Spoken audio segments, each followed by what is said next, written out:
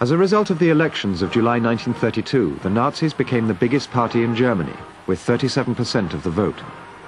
Now only one man stood between Hitler and the Chancellorship, President Hindenburg, the man Hitler had challenged for the presidency and lost. Hindenburg met Hitler on August 13, 1932. Hitler demanded to be Chancellor.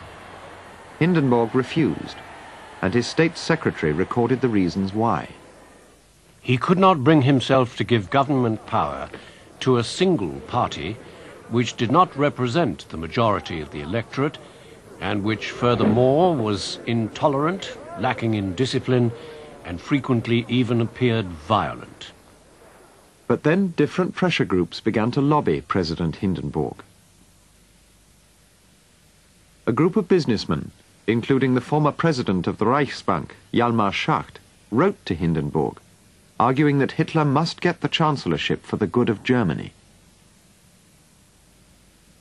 Sie müssen mal Deutschlands allgemeine Situation 1930 bis 1933 betrachten.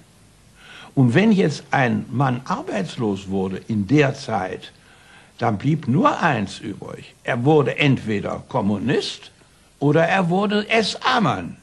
Und da war dann doch die Wirtschaft der Meinung, es ist besser, die Leute werden SA-Mann. Da herrscht Disziplin und Ordnung.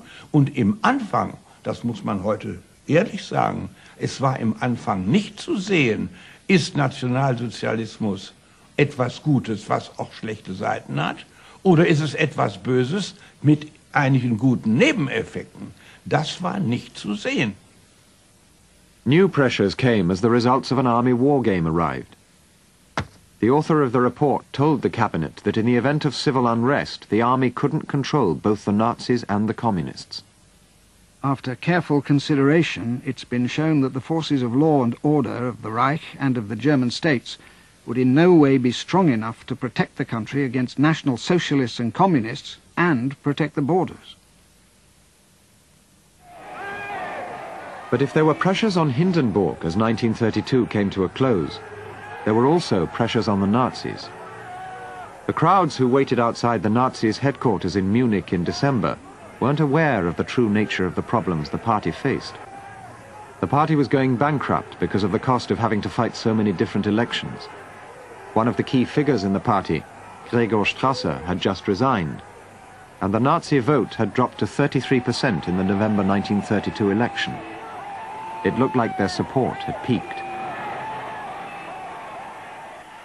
But powerful figures on the traditional right still felt they had to negotiate with Hitler.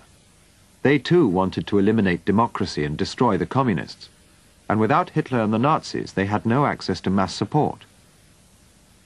A former chancellor, the aristocratic von Papen, came up with a deal.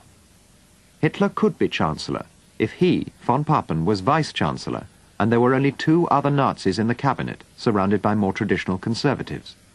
The theory was Hitler would be tamed.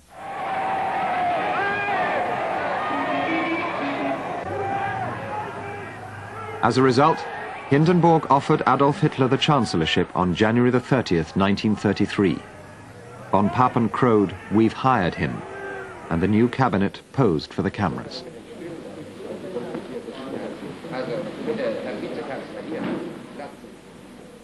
The Nazis would later try and rewrite history to say that Hitler became chancellor simply because it was his destiny.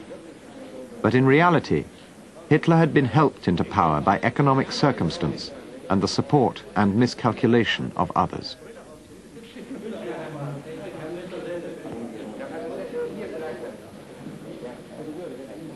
It all happened so fast in those days. After one had seen it come gradually, the Communist Party line, to which I still officially belonged, was that it doesn't matter if Hitler gets to power. That's good. He'll soon have proved himself incompetent, and then it's our turn. For some extraordinary reason, they didn't realize that he was going to change the law once he comes to power, which he did very smartly.